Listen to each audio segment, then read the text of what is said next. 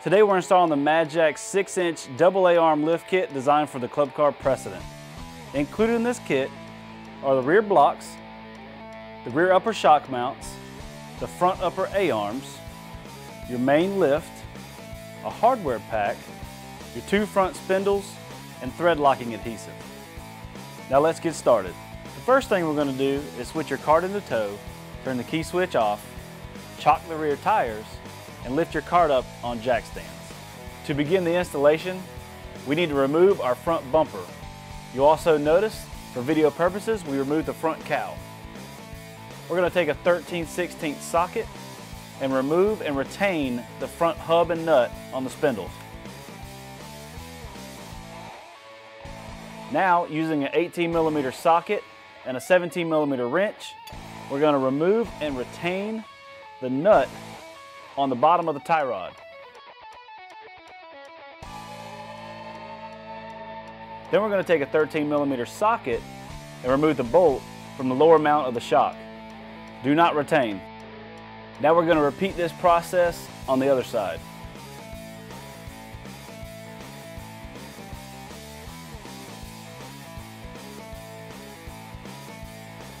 Next thing we're going to do is remove the 3 factory bolts from the front of the steering rack and retain using a 1/2-inch socket.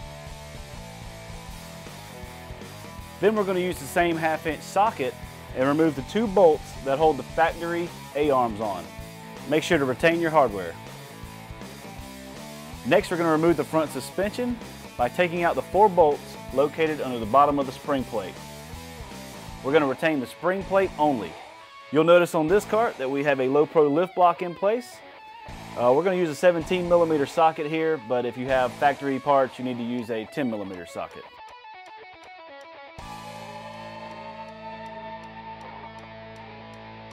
Our first step for installing the Madjax lift kit is to install the new Madjax upper A-arms. You'll notice the shock mount. This shock mount is offset towards the front of the cart. We're going to use the retained hardware and reattach these in the OEM locations. You'll also notice a grease fitting. Once you have the A-arm attached, we're going to grease these fittings before we move any further.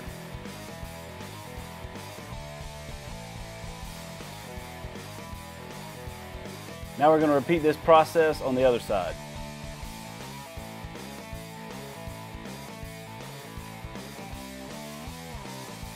To attach the new lifted front suspension, we're going to take our old spring plate that we retained from earlier, place it under the lift kit, and then attach using the 45mm hardware provided in the kit. A floor jack or extra set of hands are helpful to hold the lift kit in place.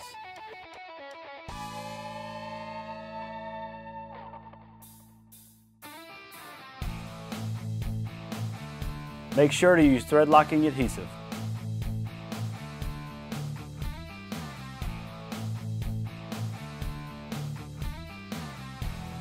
We can now reattach the steering rack using the retained hardware. Once all 3 bolts are in place, then tighten. We're going to replace our factory spindles with new 6-inch spindles. This is the passenger side. The tab that mounts the tie rod goes towards the front of the cart. We're going to attach it to the upper A-arm and the lower A-arm using the supplied bolts. Once both bolts are in place, we're going to use our thread locking adhesive and run it around the bolt. We're going to use a 3/8 drive and tighten the hardware.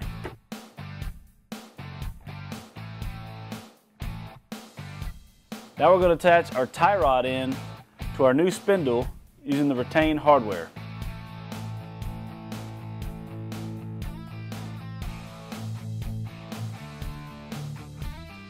Now we need to install a new cotter pin. Next, we're going to reattach our factory shock to our new A-arm using the 50mm hardware provided.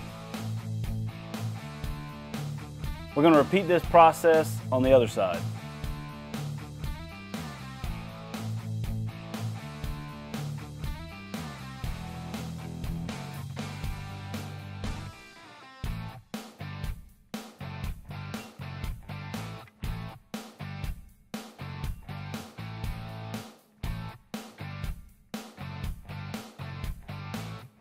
Reinstall your hubs using the retained nut from earlier. We're going to repeat this process on the other side. Before we install our new tires, we need to make sure we grease the fittings located on the lower A-arms. At this point, we're done with the front lift kit. You can put your new tires on, reinstall your bumper, and lower your cart. We're going to move back to the rear end. Now to the back of the cart. You'll notice that we have the rear tires pulled off. We've also removed our rear body for video purposes only. We also have the rear of the cart jacked up on jack stands and the front wheels chocked. We're going to use a 5/8 socket and loosen but do not remove the two nuts located at the bottom of the U-bolt.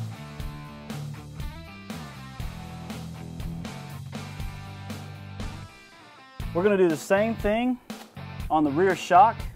We want to loosen the nut but do not remove.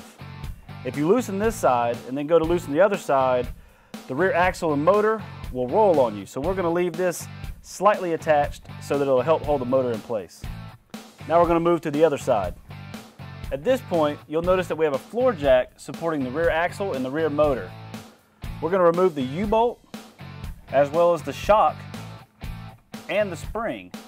Once we do that, a lot of weight on the motor is going to want to come down. You want to make sure you have your floor jack in place to hold the weight. We're going to take a 5/8 socket and remove the two nuts on the bottom of the U-bolt.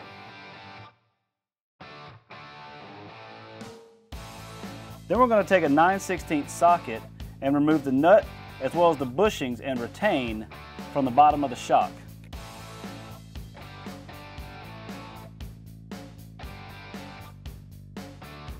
Now we're going to use a 10mm socket and remove and retain the rear bolt that holds the rear leaf spring on.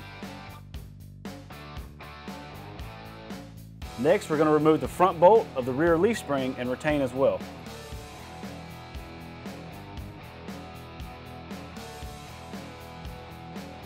At this point, the only thing that's holding the rear end in place is the floor jack and the hardware that we left in place on the other side.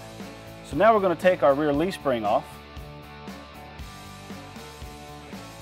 Now we're going to lower the rear end and insert our spring on top of the axle and reattach.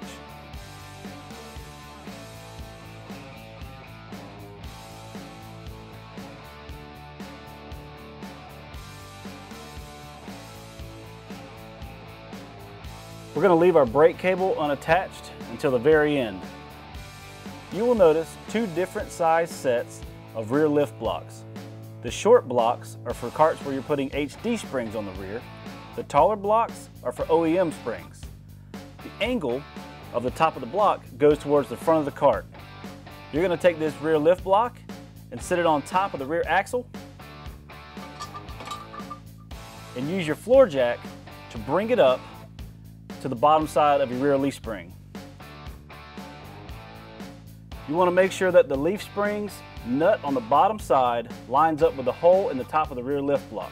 Now we're going to take the rear shock plate and install it on top of the spring and attach our shock using our factory hardware.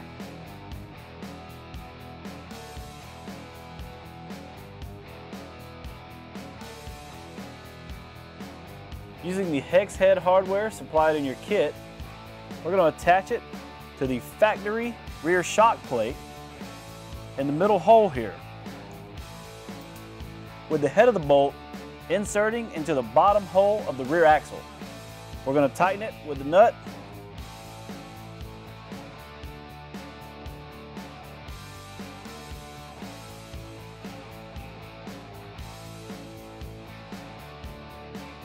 Now we're going to install our U-bolt down through the new shock plate and down through the old factory shock plate.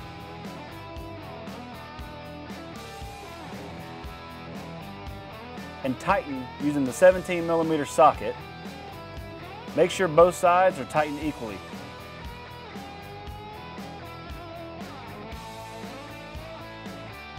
Now that we have our U-bolts attached, we need to tighten our shock nut.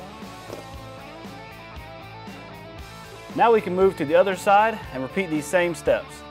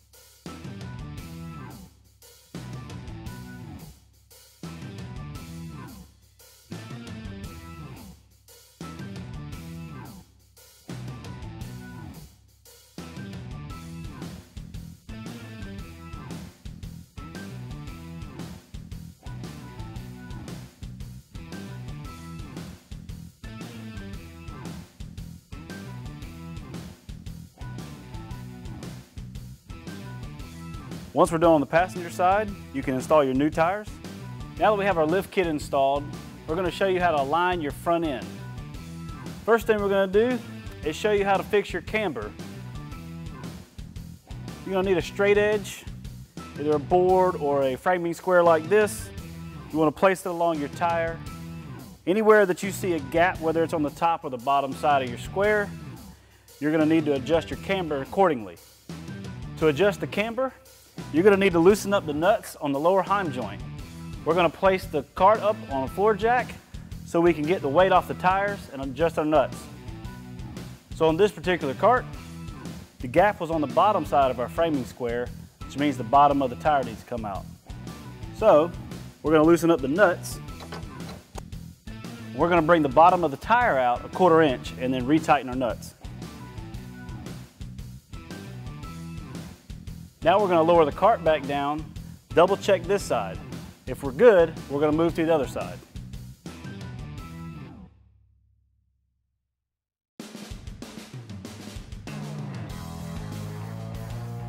Now that your camber is correct, we're going to move on to the front alignment.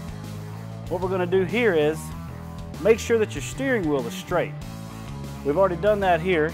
As you can see, our passenger tire's off pretty good. Our driver's side's off a little bit as well. So we're going to do the same thing here. We're going to get the tires aligned on the front. To do this, we're going to loosen the nut located right here by the tie rod end and spin our steering rack rod here. We're going to do this on both sides. First thing we want to do is make sure that our tires are straight coming off of the side of the cart.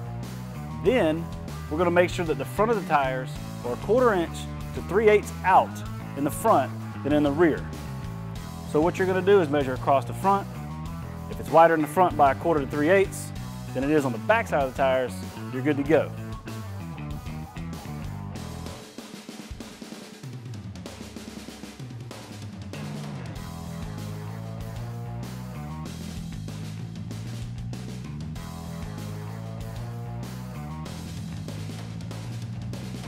So after our first adjustment, our tires are about 1 inch out. So we're going to bring each side in about 1/4 inch. We're going to readjust and then measure our tires one more time.